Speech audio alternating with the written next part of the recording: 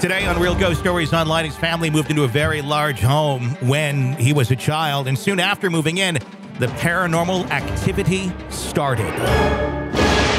Welcome to Real Ghost Stories Online. Call in your real ghost story now at 855-853-4802 or write in at realghoststoriesonline.com. You're about to enter the world of the unknown. Quite possibly the undead. This is Real Ghost Stories Online. Hey, that indeed it is. And if you'd like to listen to the show with no ads, just binge away on ghost stories like nonstop, you can do that.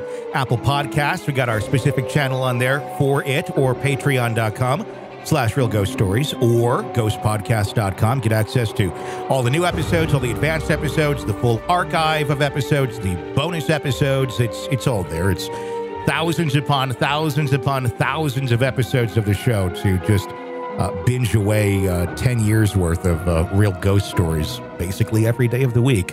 It's Tony and Todd with you on today's episode of the program, and let's jump right in to our first phone call of the day. Hey guys, this is David. So, as a 5-year-old kid, not knowing about the paranormal or anything at all, really, we move into this mansion house. And when I say mansion, it was a big house. And I believe it was constructed in the early, mid-1900s. And so, as soon as we move in, about a year in or so, year and a half, I'm already 6 years old.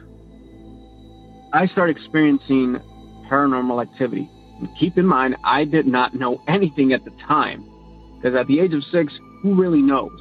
Maybe nowadays, but I sure didn't. I started experiencing the worst of the worst paranormal activity. And it's one time that I can recall that it began as I was watching TV in my living room. I was all alone. My parents were in their room, door was closed, and we had soundproof doors, like everything. The walls are soundproof. You couldn't hear a thing. Their door was closed. My door was closed because my sister was in there.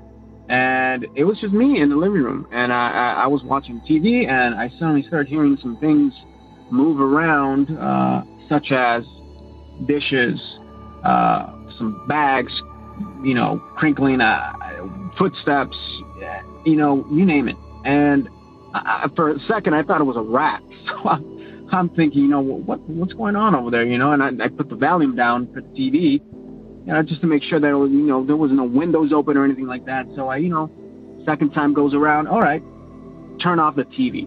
I say, you know what, I'm going to go take a look. Nothing there. So this was the first time that I started experiencing these weird activities.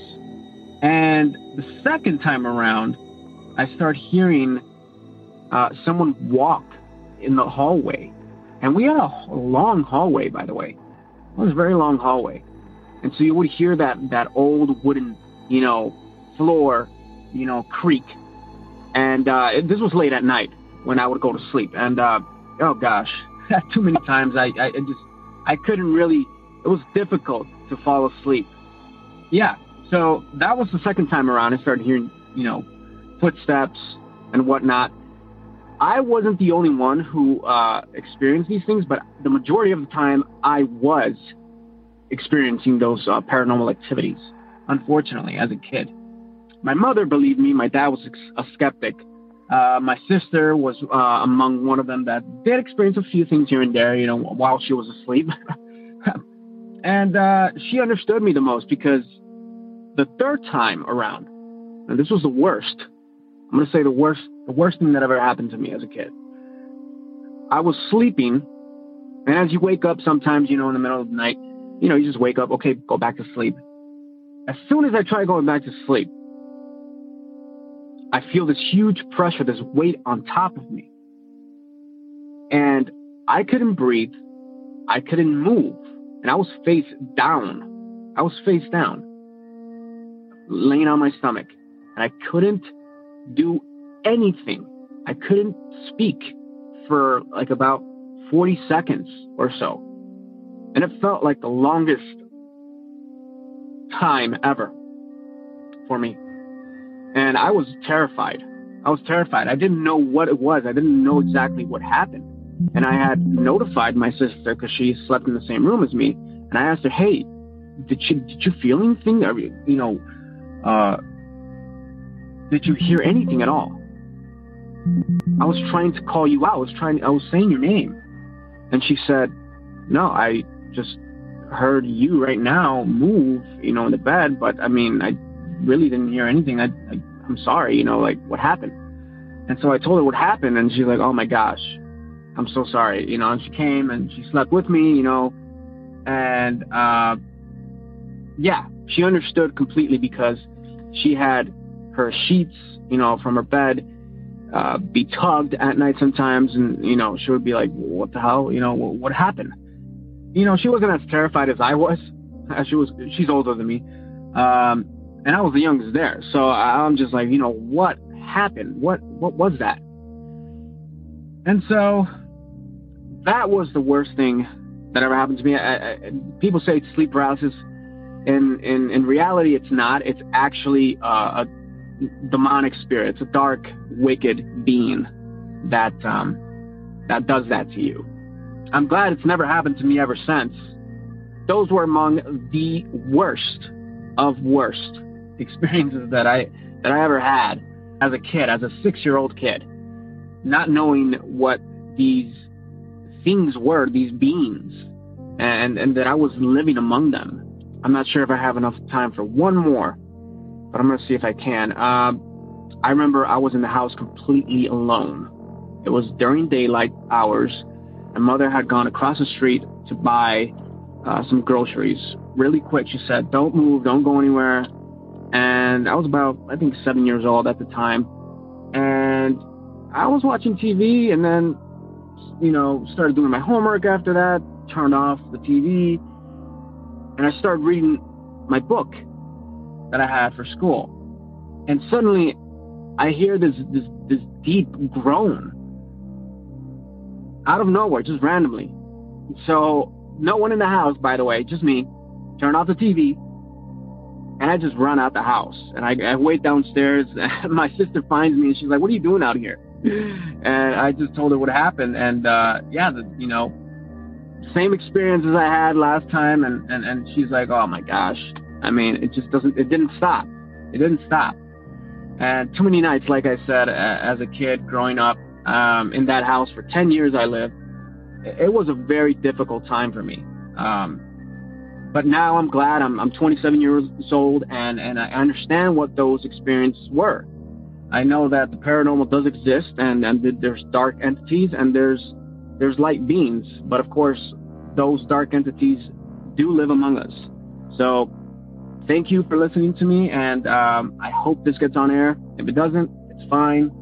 But I love you guys, and keep doing what you're doing. And thank you again. Thank you again for your time. Bye-bye. Thank you for sharing that story with us.